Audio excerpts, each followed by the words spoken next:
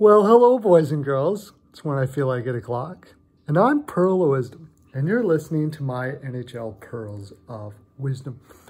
The previous video, which I'll put on the bottom of this one, which does our picks for today and all of that stuff like that. I talked about how we were sifting through the letters and we came to a bunch. We poured them on the letter table. We did the letter dance. Yeah, sort of like that. Some people do it different. But we did the letter dance and much frolic, jumped around, just like we always do. And then Helen picked one of the letters of the ones they were sifting through.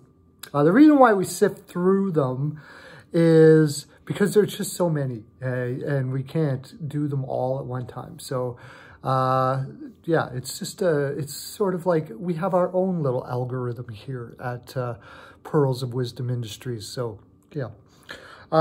Anyways, we picked one. It was Tahibi Jajul from Punjab, India. And she said, can you do other things other than just NHL picks as far as NHL content is concerned? And thank you, Tahibi. She also asked if what my favorite color was and how Canada is and all kinds of stuff. It was a wonderful letter. But anyways, yes, I can. And that's what I'm doing right now. I'm going to kind of do just random topics that come to my mind as I was thinking about this, but it seemed to be a lot of, I had to read a lot to know like rumors that are going on and stuff like that. I don't like doing that. I just like to talk. So that's what I'm going to do. First thing that, Tahibi, before you go, and thank you very much for your letter, but before you go making your bets, Smith is going to be in net for the Oilers. So I'm saying that is my pick of the night. I'm taking Buffalo to win because Smith is just poopty. So that's the first thing you need to know. I had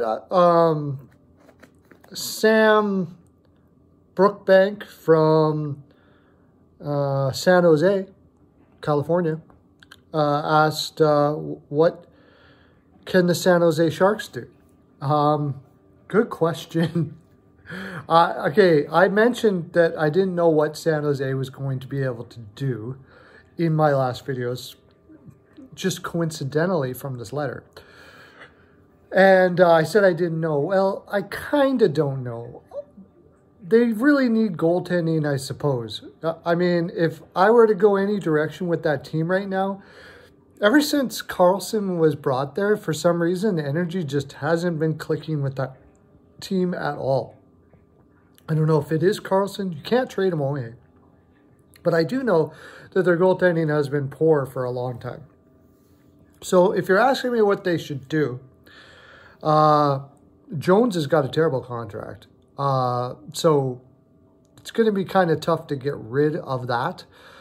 However, you could get rid of it if you gave up a first-round draft pick with him to a team like Ottawa, who could use some goaltending. They've got some great goaltending coaches there. I don't know if they would fly with this, because that's a lot of contract. I believe he's making something like $5 million a year for a few more years yet. It's a lot of contract to hold on to unless you think you can change this guy's around. The thing with with Jones, and a lot of people will say this, is he has all the tools. He physically has all the tools. He's got cat-like reflexes. He's big. He's strong. He's solid. The question is, what is it about his positioning or what have you, or confidence, that hasn't been able to progress? That's the other thing. At times, he's done fantastic. A good example would be like in the playoffs a couple of years ago, he was really, really good. So a team like San Jose may give him a shot. Or a team like Ottawa, I should say, may give it a shot. They have their goaltending that they have there. Anderson's going to be gone. They could give him a try for a bit, see if they can turn him around with their goaltending coaches, and take the first-round pick because they're on a rebuild. Okay, let's just say that happens. Now, what do? You got to run with Dell. Dell has looked better. Dell's cheaper.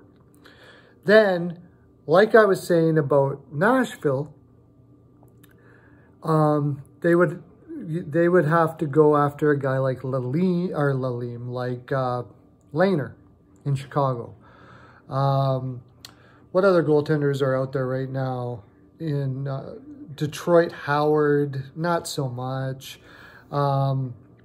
Any team that's falling out of the playoffs, whoever their number one is. Markstrom in Vancouver, not likely. They probably like him quite a bit. But Demko, you could go those kind of routes where you are taking younger goaltenders and giving them a shot. Reimer in Carolina, but I mean, he's looked bad most of his career. I'd say their best bet would be Lehner. There's been rumors that Montreal might think about trading Carey Price if they can at $10 million a year. I don't know how San Jose would fit that under the cap. But if you're asking me how to fix it in San Jose, that's probably the direction I'd be looking at, is since you can't change all the players. The only thing, other thing I could think of is just tear it down and rebuild it again. However, after giving Carlson that big of a contract, how do you do that now? My bet would be to throw... I think they're going to give Nabokov some time to see what he can do with that goaltending. And then Bugner's just started with that team, but they haven't really responded well. And that's the other thing, is you could go for some other coach. However, DeBoer has been pretty successful everywhere he's gone, and he's not successful there. So it's a tough situation there in San Jose. I got another letter from Tammy Pubely from Sudbury, Ontario. And she's asking, where do you think that Kreider will go to? When do you think the Rangers will re-sign him? The answer is, I don't think that the Rangers will re-sign Kreider. They have guys like Howden and young players that are coming up that are pushing that spot. Being a rebuilding team, it wouldn't make much sense to stunt their growth for a player that hasn't really highly performed to where a lot of people expected him to.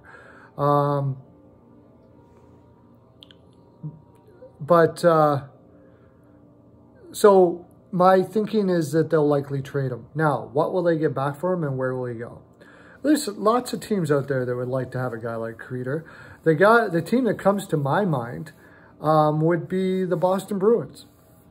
The Boston Bruins desperately need scoring depth. They've had a difficult time all year in their scoring depth. They've still done well with the top line that they have, the fantastic trio there of Pasta, Bergeron, and Marchand. But DeBrusque, Krejci's always injured. What is it with that guy? Bubble wrap that dude and don't let him leave the house. My gosh, constantly getting injured. And they don't really have all that much depth as far as in the scoring department to make up for Krejci's injuries. Not that Kreider is going to help that all that much, but they will give him another winger so they don't have to play guys like Hayden, whatever his name is there, Heinen on the right-hand side is probably not that type of player. In fact, on a lot of teams, you'd probably be playing on the fourth line. So you could put DeBrusque on that side. Hopefully, Krejci, you can weld him together good enough that he stays healthy. Charlie Coyle can fit in that spot on the third. It's not the ideal, but there is some depth there. And then have Kreider on the left. I think that, so what are they going to give up? I think they give up a first-round draft pick, and they have some defensemen there that have been pushing for the last little while. So I think that some young defensemen, and New York Rangers could definitely use some young deep prospects. But I think that's pretty much what you're looking at. A first-round pick and a decent prospect going back for the Rangers in that pick. Other teams that might go that way, might be looking that way. If Minnesota's still in the situation, they may do stuff. They've been known to do that. I don't think it's wise for them to do that right now, but they've been known to do something. The aforementioned that I talked about here, San Jose, if they can get their shit together, may consider something like that. But the only problem is they've given their first-round draft pick already to the Ottawa Senators. And that's the reason why I would throw something at a goaltender, because a goaltender can make your season. Look at Chicago. Chicago should be going nowhere. If it wasn't for Lehner, they wouldn't even be close to the playoffs right now. So yeah, if I'm San Jose, I would do that. And then they could go after a guy like Kreider, but I don't think they really have the prospects to do that. Nashville would be interested in a player of his ilk if they get goaltending first. You could pretty much, the Oilers would probably be interested in a guy like Kreider if they were to hold some salary back. And I bet you they'd be willing, if they're in the contention still at the trade deadline, to give up their first round pick. So there's a lot out there. And thank you for your letters. I'm hitting 11 minutes here. That's a long time. I did 2 videos today, and I got to get my 14 naps in, and I know you do too. So hit the subscribe and the bell. Let's get this thing rolling, boys and girls. Get rolling. It's already rolling because everybody that's listening, I love all you guys. But we want to spread the love everywhere. So if we hit the like, this is what they tell me, the YouTube people. The YouTube people tell me that if we hit like, and get people to subscribe and stuff, they'll show these videos to a greater audience in the land. And we will make this amazing energy all over the place. And I'm going to come see you at your house. One day I'm just going to show up and you're going to be like, Barlow! And I'm going to be like, all right. It's going to be great. Have a great day. Lots of love to you.